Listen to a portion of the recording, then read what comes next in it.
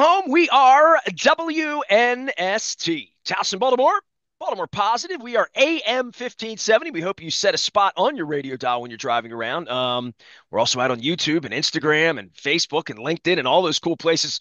Luke is going to be around all weekend, waiting for a really busy week next week. The Sunday night football matchup. We have the Buffalo Bills and the Ravens doing national television.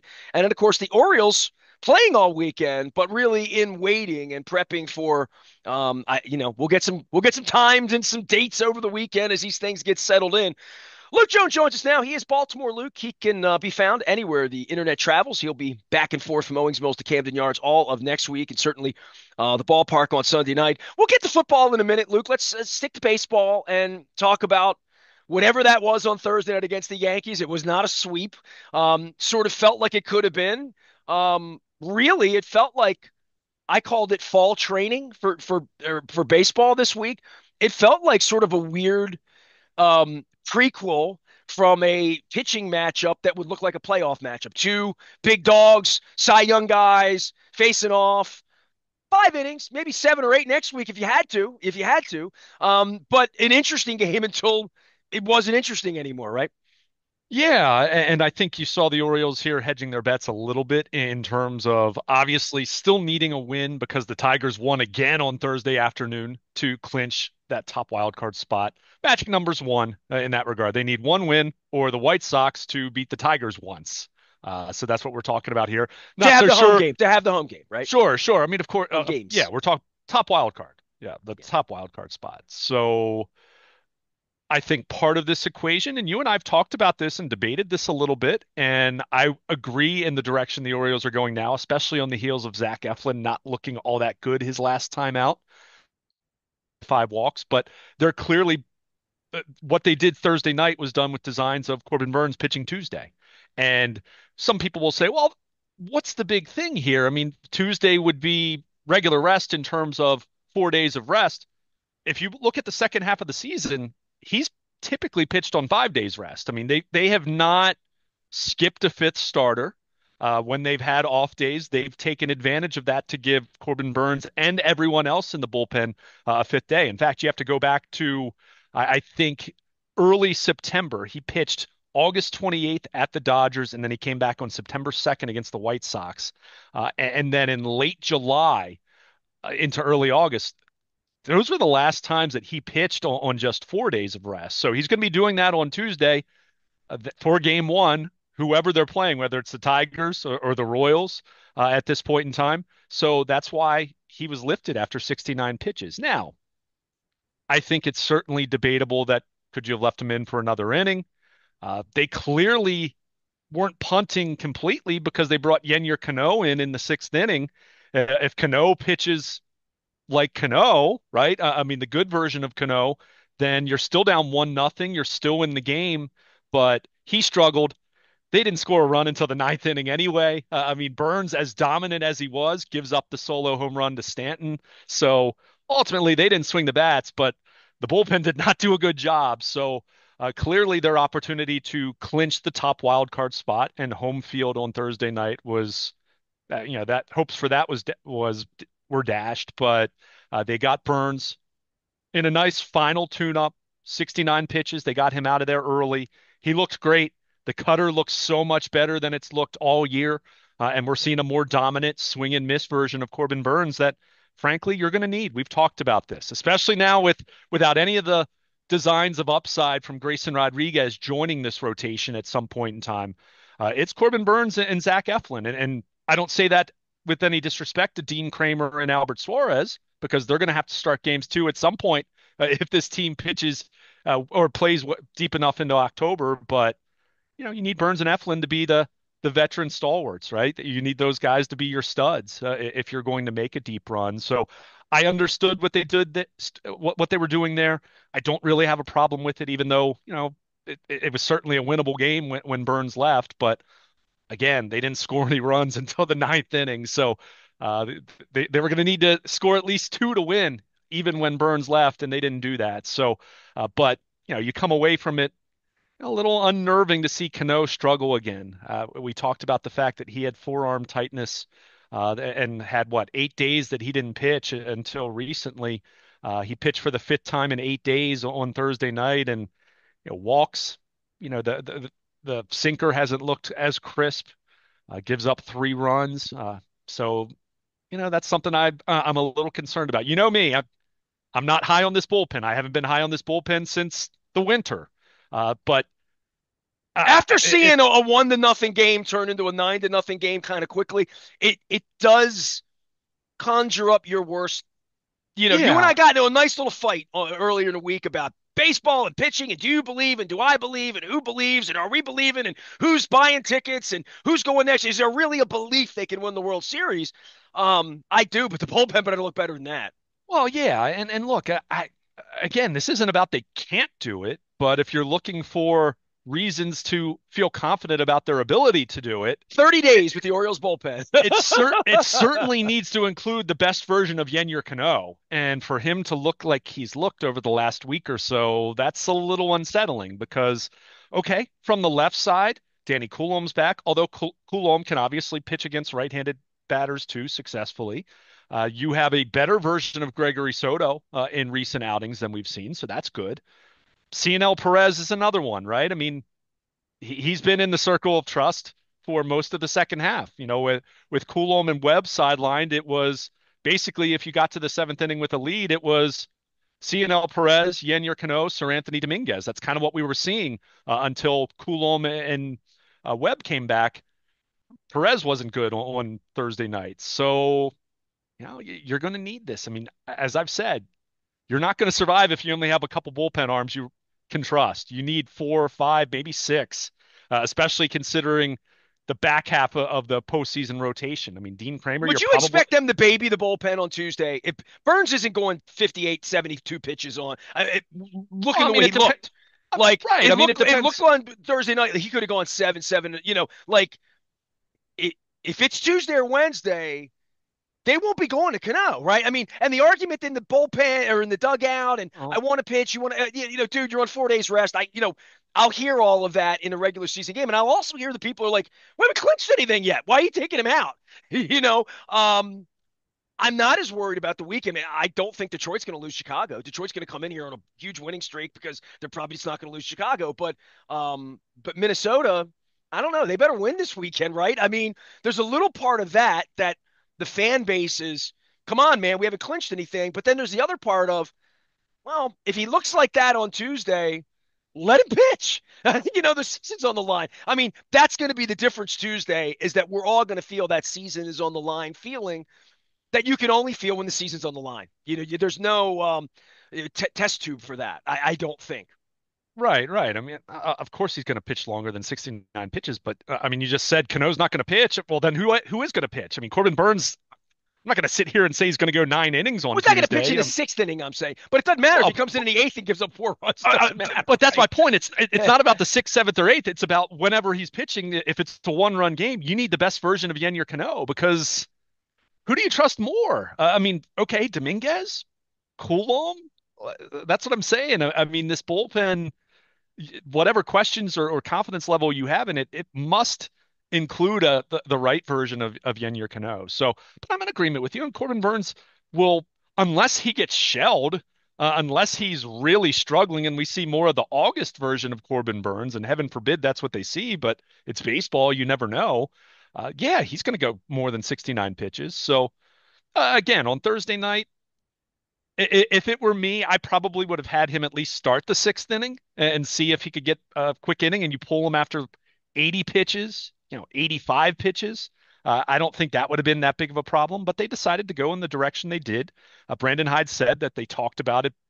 That was premeditated. It's not like it was a surprise to Burns. I'm guessing Mike Elias and the Brain Trust and the coaching staff all talked about this going into Thursday night. But yeah, there is that little bit of an element of you won the first 2 games of this series. You still had the home field advantage in the first round to clinch. I mean, they're still in great shape there. I mean, if you're going to sit here and say that suddenly you have no confidence that the Orioles can win one game in Minnesota and I think Detroit will probably sweep the White Sox because the White Sox are the White Sox, right? Although they played for relative to themselves, let's say, let's be very clear about that. They've played a little bit better the last few weeks. But the Whites or So the they've won Tigers, 2 games this month, maybe yeah, three. exactly. But the Tigers have just, I mean, the Tigers were trailing late in that game against Tampa on Thursday afternoon, and they score a couple runs in the bottom of the eighth inning. So it's just where they are. So yeah, there is a little bit of an element there of, did you mess with the mojo that you slowly but surely was starting to get? But then in response to that, I would say, well, why were you shut out into the ninth inning if the mojo was so good, right? I mean, Garrett Cole shut him down, and the Yankees bullpen behind him shut them down. So ultimately, again, they had to score at least a couple runs. Even when Burns was lifted, they were trailing 1-0, and they didn't do that. By the way, So all I can think about was Garrett Cole's. Like he looks great. He's making all the money. He's the guy, and all that. And now he's gonna like sit around for 10 days, like yeah, literally, right? well, and And that's why he threw 101 pitches rather than 69 and being lifted after 5 innings. So I mean, look, all things being equal, you'd much rather be in the Yankees' position, right? But we've talked about well, the this, and next this time we see Garrett Cole, fingers crossed, is next Saturday in Game One. He's rested 9 days out, 101 pitches, threw on the side on Tuesday and Wednesday, and we're up there, and it's on like Donkey Kong, right? Like literally, that's what you hope. You hope you see Garrett Cole next weekend.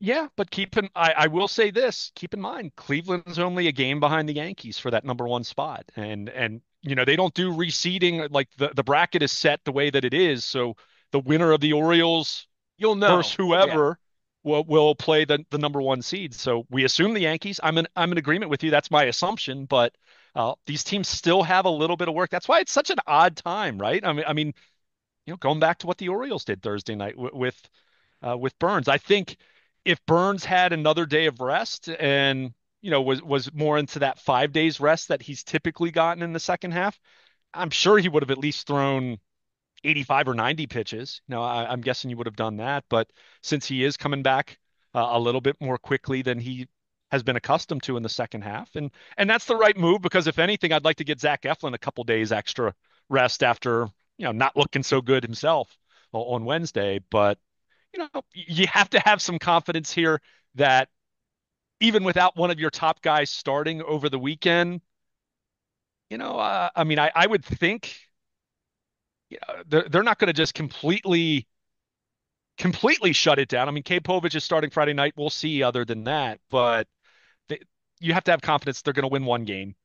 If the Tigers don't lose, and at that point, then you've sewn up the top wild card spot. You've sewn up home field advantage, and then you can kind of use the rest of the weekend for whatever. But and let's be clear, this is a Twins team that they won Thursday, but they've been circling the drain. I mean, they're three back. They're all but mathematically out of this thing at this point in time. So we'll see. But How are you I feeling think the about the Tigers all of a sudden? We were wondering all year, well, the Orioles are going to make the playoffs. They're going to make the yeah playoffs. And I kept saying they better win Game 1. They better win Game 1. They're going to get the best pitcher in the sport. yeah. Look, I mean, you can keep saying the better win game one thing, but it's the postseason, right? And look, even if they don't get the Tigers, go look at the Kansas City rotation. I mean, Cole Reagans is going to be probably off the top of my head, I don't know if he's going to be second or third in Cy Young voting, but he's going to be up there. I mean, he's had a heck of a year. They've got Lugo. I mean, the Royals have the guy that in a world where Aaron Judge doesn't exist, Bobby Witt would be MVP of the American League. He's been that great. So, I've had a few people ask me, would you rather face the Tigers or the Royals? The Tigers are the hotter team, obviously, and they've Well, got the Royals this. have the weird thing with the storm going on, right? They're down in Atlanta. Right, right. So they have some weirdness going on there, but the Royals have been the better team over the bulk of the season than the Tigers. And you kind of look at their rotation. Okay, they don't have Scooble, but like I said, Reagans and Lugo. I mean, they've got some good pitching. So whoever they play, this is not going to be a layup for the Orioles. I mean, like as much as everyone's warm and fuzzy about the fact that Westberg's back and Arias is back and they got Coulomb back and Jacob Webb and Mountcastle, you still have to go out there and play. And Well, it was nice seeing Corbin Burns look like Corbin Burns. Corbin Burns has looked great the last three starts. I mean, this has been the best version of Corbin Burns we've seen as an Oriole in terms of swing and miss in addition to getting the results. I mean, we saw him get results, but he hadn't been the Milwaukee dominant Cy Young version of Corbin Burns, and we're seeing much more of that. I mean, the cutter looks awesome. It's I mean, almost unhittable. It drops off the table, right? and it makes his other pitches that much better then too. When you have a dominant pitch like that, it just makes your other pitches play that much better because now you're looking for that more, and then whatever else you're throwing. I mean, he even threw a sinker at one point, which is a pitch he throws, I don't know, 10% of the time. I mean, you see a few of them a game, really. He even threw a sinker, kind of working off of what he's done with the cutter, that just looked great. And I forget which hitter it was, but they were clueless on it. So, yeah, I mean, Well, they don't that's have to be strikes for him to be dominant. They will swing at balls if he's doing it right. sure, sure, exactly. I mean, there are throwing balls that are, it's not a strike out of your hand that's not a competitive pitch, but the best pitchers will throw something that starts out looking like a strike on the outside corner, and then before you know it, it's five inches off the plate, Well, and your and the best pitch guy's is always 0-2, not 2-1. sure, sure, exactly. So yeah, I mean Thursday night it was disappointing, and again, I'll hear leaving them in there a little bit longer, but at the same time, they didn't score any runs. I mean, if they had scored, if they were leading 3-1 and they pulled him, and then the bullpen gave it up, then you'd be even, you'd be angry, right? You would say, wow, they really squandered an opportunity. They had to score some runs and they didn't, and obviously the Thursday night's bullpen. game doesn't matter in even if they Hopefully have to go not. to Detroit and they piss themselves all weekend. Well, Win on Tuesday. Wherever the game is, whoever you're playing, you got to win on Tuesday, and you better be at home. I mean, at this point, it better be at home, or we'll be talking about Thursday night. But I don't think that was in Brandon Hyde's mind when he was negotiating with Burns in the dugout. I think it was, dude, you're coming back and pitching in 4 days in the biggest game of all of our lives around here, and we got to win Tuesday. Take a yeah, shower. and again, the conversation we saw in the dugout, that Who knows what that that is? Yeah. that what no, my point is that wasn't the first conversation that topic had come up in terms of, hey, Corbin, you're coming back on Tuesday. We're flipping you and Eflin. You're not going to throw 100 pitches on Thursday night. I mean, you're just not, because we want you to be fresh. We want you to be as sharp as possible. We don't want a scenario where you're a little slow to bounce back when you're throwing your bullpen in a couple of days and all of that. Again, I get that element of it. Just would have liked to see the bullpen give the Orioles a chance and the Orioles offense give them a chance, because again, they did not score until the ninth inning. So you I know the butterfly effect changes everything in terms of one event in a game, but they were still trailing 1-0, even if the bullpen doesn't do what it does. So, I think again, for me, the biggest concern coming out of Thursday night was seeing Cano not look sharp once again. Is the forearm bothering him? Who knows? But he was in such a roll, in such a groove. He was on such a roll in August into the beginning of September. I mean, best we'd seen him look all year. And we've talked about this. He was kind of up and down in the first half. But he started to issue a few more walks than you'd like again, which he had kind of eliminated that. And just not looking quite as sharp. So you're hoping over the next 4 or 5 days. I don't know if we'll see him pitch at all, but whatever you want to do, you want to try to get him right, because any any semblance of a deep October run for this team, they need a strong bullpen. And to me, I mean, Yennier Cano has to be a big part of that. I struggle to see where they're going to get enough innings from right-handed pitching, if Cano's not, right at the top of the list with Dominguez in terms of getting that done for them. And Dominguez will be in the back of the list because he'll be the last Sure. choice, not the sixth inning choice. Luke Jones is here. He's Baltimore Luke. Although in baseball playoff games and knockout games, this thing gets to next Thursday. Who knows how it's going to go? The Storm's down in Atlanta. Weird things are going on. Luke will be not only monitoring the Orioles all weekend, but also down at the football stadium on Sunday night. Anything that's on the Ravens, just the offensive line. I mean, we've done long segments. Vic Carucci's up talking about the Bills. We've written about Harbaugh this week. We've written about the offense this week and Lamar and their role and where all this is. The offensive line again, and injuries and Linderbaum and Voorhees and Rosengarten and what the rotation will look like. It feels like they liked what they saw against the Cowboys to some degree because there wasn't a lot of substitution going on. And now we find out that Voorhees, as you pointed out earlier in the week, might not be able to get the post on Sunday night. Yeah, I mean, on Thursday, Linderbaum came back.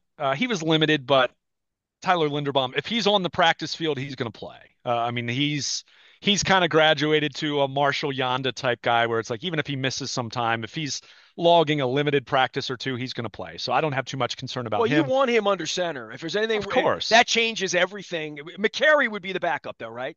Yeah, But yeah. I he's going to mean, play.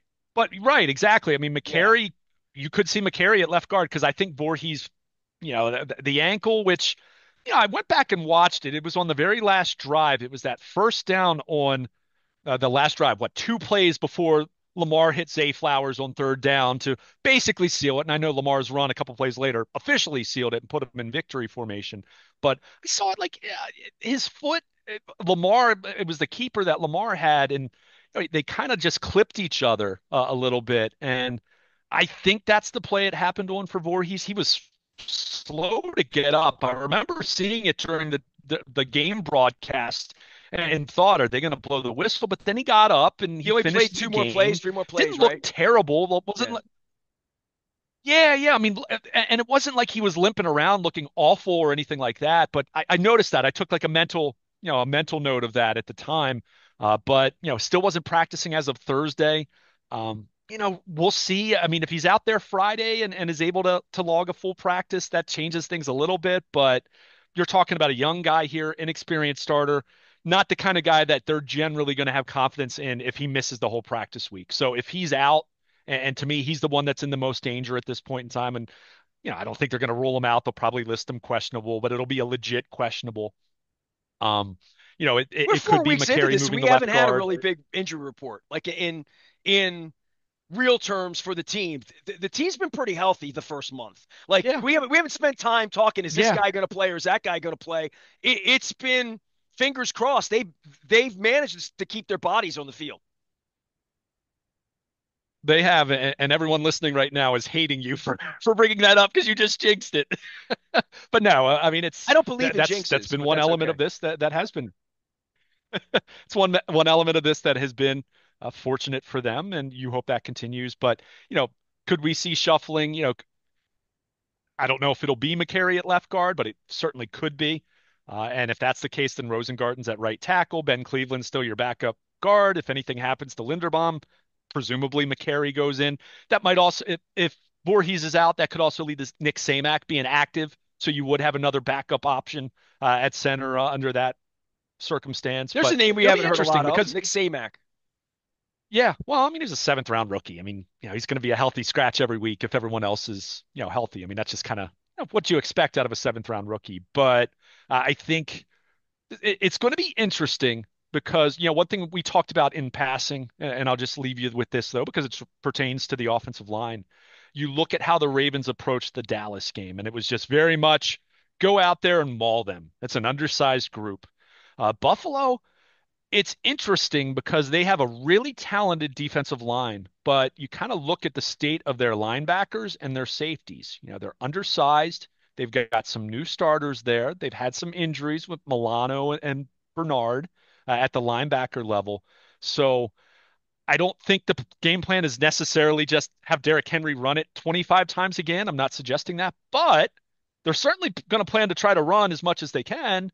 And I think what you're also going to see is them try to exploit the middle of the field. I feel like this could be an awakening game for Mark Andrews and Isaiah Likely over the middle of the field because I think they're going to try to test those linebackers and those safeties in a way that Buffalo's first three opponents really didn't do that nearly as much for whatever reason. So it'll be interesting to see that. It's going to be interesting to see how the offensive line fares. I'd be remiss if I know I completely whiffed on this the other day. I was talking about Buffalo's offensive line.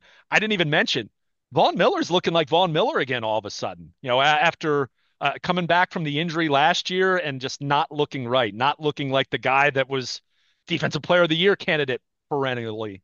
So he looks better. So that's another test for Roger Rosengarten if he's lining up at right tackle.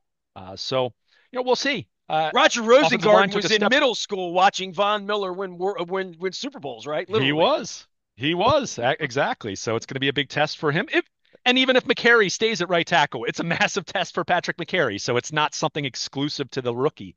So step in the right direction last week with the O line, but hey, we talk about it all the time in terms of results. It's a week to week league. So anytime you're feeling good about something, okay, here's the next challenge, and this is a good Buffalo front, and it's gonna be interesting from Buffalo's perspective. They love to stay in nickel. They generally have six guys in the box, and they rely on their nickel or one of their safeties to come up and run support, and they do a good job for that, considering that they play with lighter boxes typically. But that's a different story when you're talking about doing that against the Ravens. So I think that's a matchup there that is going to be so pivotal. Either side, whoever can really kind of exploit that matchup, or maybe we do see Buffalo play a little more base than normal, but that's typically not the way they like to play.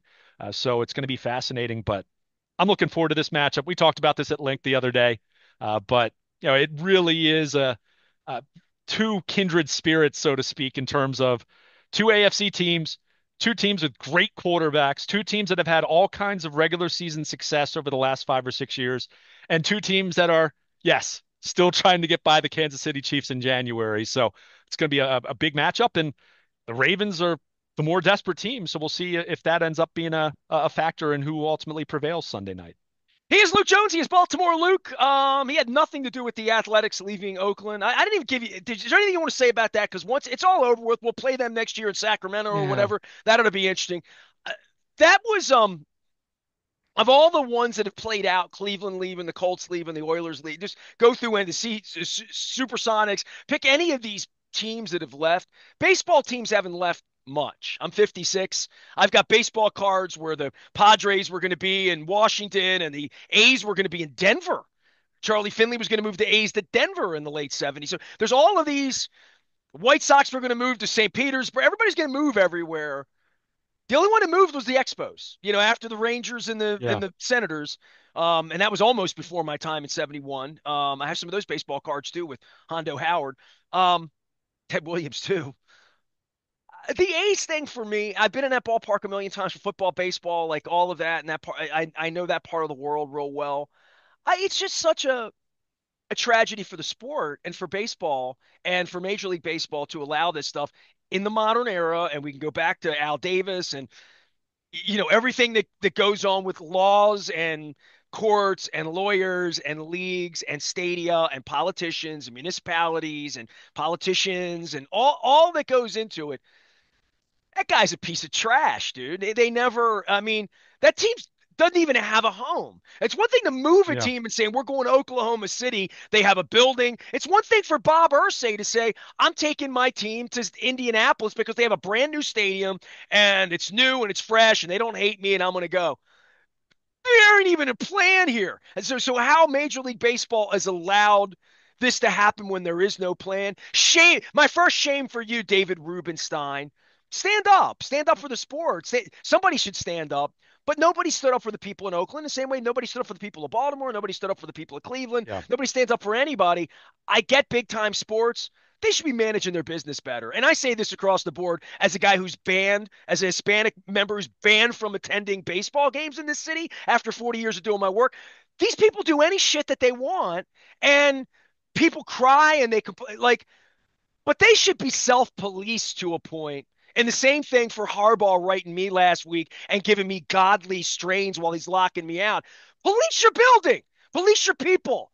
Do the right thing in front of everyone, and everyone will say you've done the right thing. When you continually do the wrong thing and you look the other way and see me getting hit with the brass knuckles and you don't see it, see the city of Oakland twist for 15 years, and Manfred had no role in it. The other owners had no role in it. I mean, it, it'd be one thing if they had a stadium in Vegas and it was done and they were going, I'd say, all right. But this is one of the uglier moves of my adulthood, and I've been an adult a long time. Well, and it's still going to play out in the way that they're going to be playing in a minor league stadium in Sacramento. I mean, We're 20 how is years out that? and the Expos playing in San Juan for crying. You know what I mean? Yeah. Like, what are they I doing? mean, look, I'm not going to pretend to be intimate to say that I'm intimately familiar with all the details that have played out in Oakland over the last. I mean, this has been talked about since the early part of the millennium, right? I mean, But they've also this lost was their talked basketball about team and their football team when too. Oakland was. Yeah. Oh, sure. And look, I'm not going to sit here and say that others don't take some percentage of blame. I certainly don't have a lot of time for most politicians, if you want my personal opinion, for 5 seconds.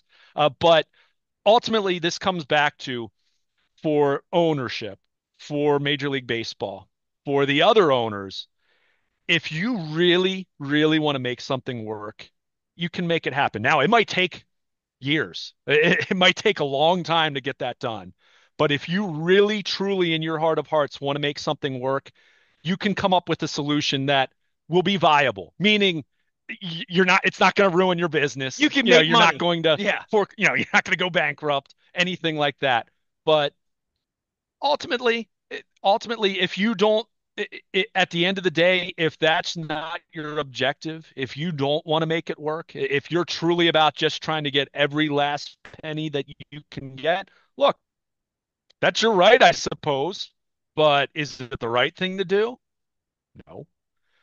Does it end up breaking the hearts of a bunch of people who have no blame whatsoever? The Oakland A's fans that actually went out there and had season tickets, even if it was only, you know, 5,000 of them on a nightly basis or whatever it was. It's sad. And I just, look, there's always here in Baltimore, we experience this, right? I mean, losing the Colts, but the Browns coming to Baltimore. The city's been on both sides of that. Hey, I want to It's say something sad out because there's loud too. always For someone being you, left behind. with my situation and me holding Chad Steele and Greg Bader accountable from here while they allow you in to do your job and not me to do my job, our job for the people, it's all born of the fact that the Colts were stolen from us. We had to steal a team while I was on the radio. I had to go out and say, give the stadium people thousands of dollars for the right for a seat, right? Like, I did all of that, and still they hire an executive like Chad Steele who has no ability to do the right thing, no conscience about what is right and wrong, and certainly no conscience about what's happened to the city. I mean, I'm 12 months out on the governor of the state standing and doing a papal wave with the creep's kid, who's creepier, who lied to all of them. This all happened 12 months ago. Like here in our city about stadium renovations, it's $600 million that we just gave to John Angelos that he could then push on and charge Mr. Rubenstein more and say, hey, I left you $600 million renovation for the stadium there. I'm out. Just pay me to do it. Give me extra because I got that deal done for you. Like I've watched it here, which is one of the reasons having Jeff Barker of the Baltimore Sun be the only one that has access to David Rubenstein and to these people to write about all the money that's flushing back and forth. Because we would be the team losing our baseball team if John Angelos really wanted to go to Nashville and depress this thing into the point where nobody wanted to come here and everybody hated him more than his old man because Nashville will be worth $4 billion, not $2 billion. And the idea of this whole A's plays to get the team to Las Vegas, have it be a shit show, and then sell it for $3 billion because it's not worth anything in Oakland because of the stadium. The same way that Art and David came here, got the stadium built, and still went broke and had to sell the team. But at least Michelle Modell and the grandkids are doing okay. And John Modell. But when you're talking about heirs and family, this Fisher thing, I followed it from the beginning because I know a lot of people in the Bay Area. I've seen them lose the basketball team, the football team. I was there when they lost the football team. I was literally at the press conference at the Biltmore watching Goodell and Mark Davis move the team. So and Jack Del Rio at the pool coaching the team. So I've been a part of all of this. I just think in the modern era, this is all the more reason why journalists like me need to be keeping an eye on people like Chad Steele and Steve Bisciotti and David Rubenstein and the Whistler, that somebody needs to be holding them accountable. That's all. Every day, every minute to say, what are you doing? And is it right or wrong? And what are you doing with our money? The Black Wing. No wonder they boxed me out because that's a joke. What they spent the money on, moving you into the corner of the press box, into the kiddie seats, the Kevin Byrne press box that I'm banned from, that's what they did with their money, with our money. So I don't know what the baseball team's going to do, but somebody has to hold them accountable because we've had our franchise stolen, because our baseball franchise has been threatened several times, really. Going to D.C. before Camden Yards got built. I'm old. I remember all this. So from a journalism standpoint, from an investigation standpoint, from a speaking out loud standpoint, we are the abused city. I have my Baltimore Colts stuff on the wall. I know what that's like. I know that feeling. And as Tom Marr wrote on my Facebook, then you grow up and you realize it's business. Okay. I grew up in real life. I'm not waving pom poms. I'm holding them accountable. And I think the Oakland thing, they'll be held accountable when they show up in Sacramento and Las Vegas, and there is no money. I mean, finding the money is the issue. And the Raiders and the Golden Knights have found a lot of money in Las Vegas. I don't know where the baseball team's going to find money, but the Orioles are going to go and play there next year and the year after that. So it'll be a continuing conversation for us, but it's disgraceful. And I just wanted to take 5 minutes and talk about how disgraceful it was. That's all. I don't disagree. And you can talk all you want about wanting to hold accountable. And I don't disagree with that. Ultimately, I mean, people have been talking about this Oakland situation in years. It didn't stop anything. And that's what's unfortunate about this because city or teams, sports franchises hold cities and local governments hostage, state governments hostage. And if you put your foot down and say no, someone else is going to give them what they want. I mean, that's how this plays out. This is how it's played out for decades now in these scenarios. It's sad. But I'm nobody's not saying giving that that's Fisher right. guy Let me anything, be, though. That's the weird thing. He doesn't even no, have but anything. but they're gonna get. But they're gonna. It'll be a better situation than what it's been with the Coliseum. Now that doesn't mean it's going to be. It doesn't mean it's going to be lucrative. That doesn't mean that they're going to thrive in Las Vegas. But they'll get a stadium, and I mean it'll be better than it was in Oakland, but only because they allowed it to deteriorate to the degree that it did, right? I mean, it's the same thing with Bob Irsay, what he did to the Colts in their latter years, right? I mean, you say what you want about what attendance was at the end, it's because he'd completely decimated what was once a proud franchise with lousy decision after lousy decision and holding everyone hostage and all of that. So, but ultimately, it comes down to this, and I'll leave you with this, and this is my last thought on it the night before the last game, there was a video clip of members of the grounds crew actually scooping up some of the dirt from the warning track with the shovel, and there were A's fans, right along the warning track down the right field line, wanting some dirt from the Coliseum, and these grounds crew members who may, for all I know, may have gotten in trouble for doing it, but I thought that was a really heartwarming but also very sad moment seeing that where grounds crew members are giving some of these fans a small little shovel worth of dirt to take home from the Coliseum because you think about what that's meant. I mean, they won championships there. I mean, the Raiders played there.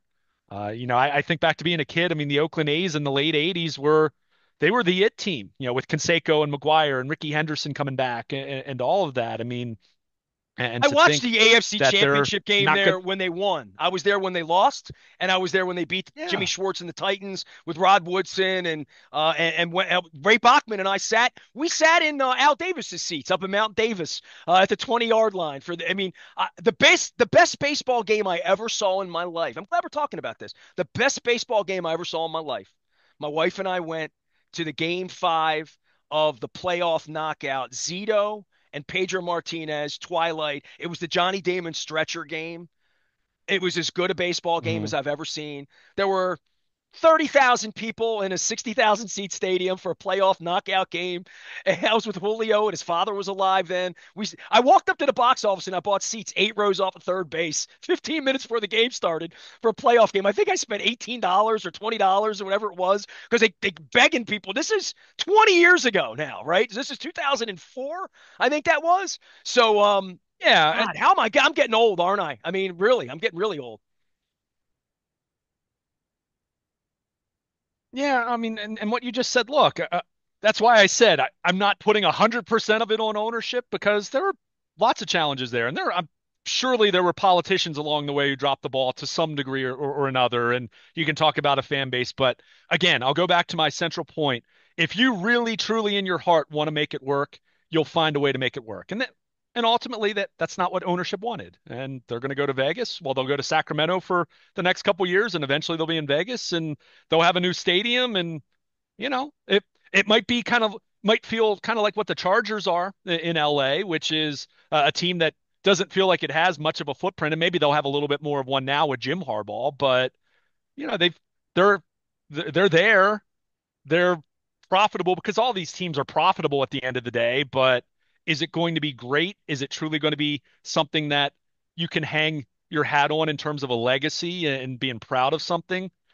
I'm guessing probably not. But hey, if it means they're gonna add money to, they're going to add billions to their estate, 10 years from now, 15 years from now, then they'll say it's worth it, even if it means you broke the heart of a city that's left behind. And again, it's always just sad. The fans that are left behind, whether it was 5 or 10,000 fans, whatever the Oakland A's core base was at this point in time, people still cared about that team, and there are people left behind, and it's always sad. And I'll always think back to, I was only a baby, so I don't remember it, but my dad, like so many others in Baltimore, cried that morning, with the Colts leaving in the middle of the night, and sobbed and wept, and that's sad, because those are the people who had nothing to do with everything that goes on with stadium BS and all the different back and forth fighting and politicians and owners and all of that. And it's really, really sad, because you're talking about a team that